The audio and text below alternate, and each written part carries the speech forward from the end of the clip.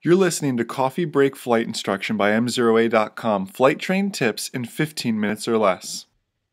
Hey everyone, Jason Shepard here alongside certified flight instructor extraordinaire, Mr. Larry Diamond. You guys are listening to Coffee Break Flight Instruction, flight training tips in 15 minutes or less. And let's go ahead and start that timer. Episode number 1, want to talk about V-speeds today, and really the importance of knowing and understanding your V-speeds. This is not a topic I just randomly pulled out of a hat. This is a topic that actually came up from Jeff Fisher, who's an online ground school member, came up and was really big on his private pilot check ride, and I want to take a moment to kind of share some stuff with you guys. First off, what V-speeds do I really need to master?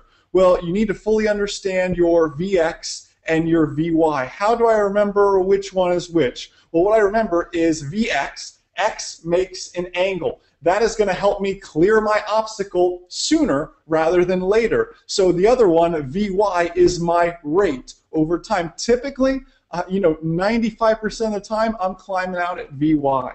Unless there's an obstacle or something I need to get up and out of there early for. VX, VY, commit those speeds and know them to memory.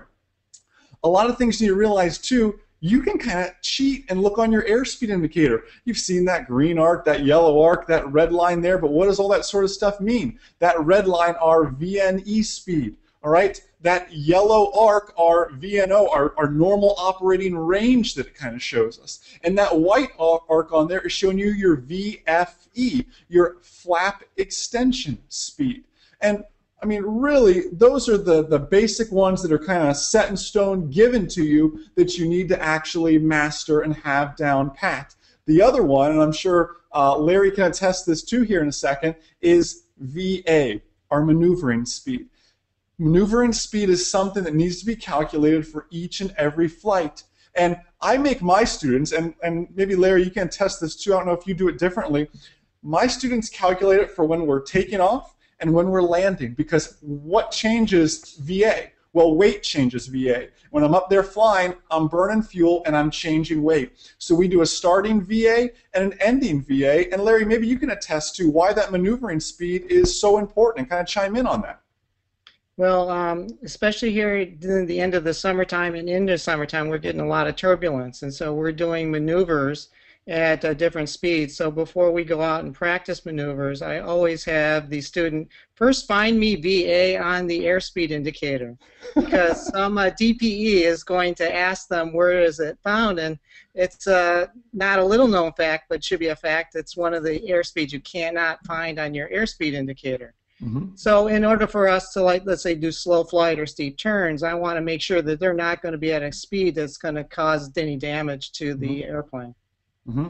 Yeah, absolutely. And again, I love your point of asking where is it on the airspeed indicator, because we get spoiled having that airspeed indicator with everything on there. I can name my 2 stall speeds off my airspeed indicator.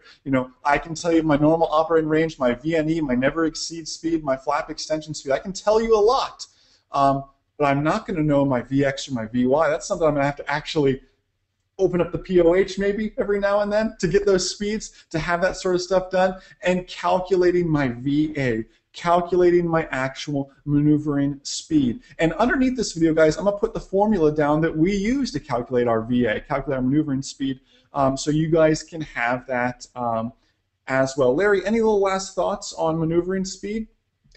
Not necessarily maneuvering speed, but I found out for VX and VY, usually VX is always at your 2 o'clock position on every single airspeed indicator I've ever found, and always usually VY is somewhere around 4 o'clock. Yeah, there you go. And it makes life a little bit easier, unless we're flying like a glass panel then it gets a little...